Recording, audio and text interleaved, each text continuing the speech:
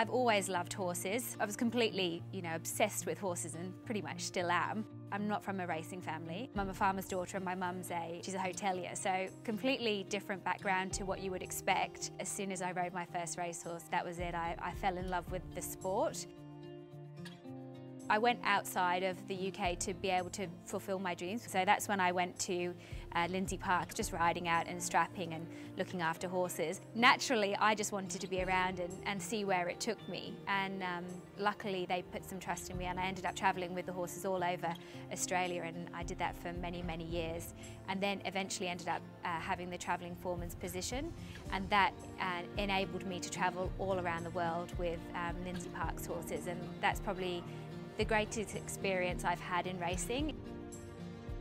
You don't realise until you get into the sport how many great areas and opportunities there are available within the stables, and obviously out of the stables as well. There's plenty of opportunities, but certainly for me it's been the best working days of my life.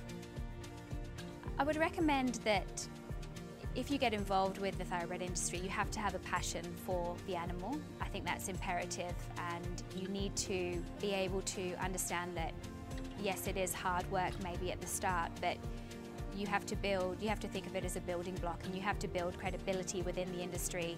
With the right support and the right learning techniques, you'll be able to develop yourself really quickly within the industry if you're a hard worker, because hard workers are few and far between, and you've just got to, put your head down and your bum up and really work hard.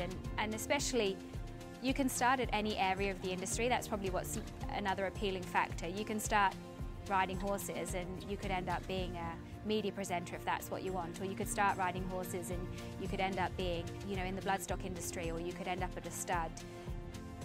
I'd love to see more females in this industry as well, because I think they do a really good job to be thought of. It's like in any job. You can't just go in and straight away master it all. It takes a bit of time, but for me, I'm sort of the typical product from the racing industry, and I've started at a very young age. I didn't go backpacking, but I travelled all around the world with horses. As my life has evolved and I've been married and have children, so has my working life, and that's all within the industry. So it's a great industry to be involved in, because there's so many different areas and so many roles you could fulfil in different parts of your life.